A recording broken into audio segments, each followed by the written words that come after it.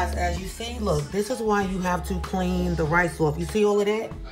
That's what was in the bag. So you have to clean the rice before you do anything with it. Even when you're talking about putting it in your hair, you have to clean this rice. So I just want you guys to see that I'm actually cleaning it. So when you get it and it's dry, it is cleaned already.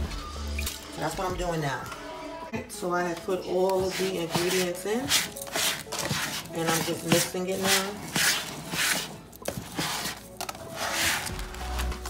Once you add the water to this, everything that I have will start coming off into the water. Everything that's mixed in here will start coming off into the water. Now, because I am shipping this in different quantities, this is actually very, very potent.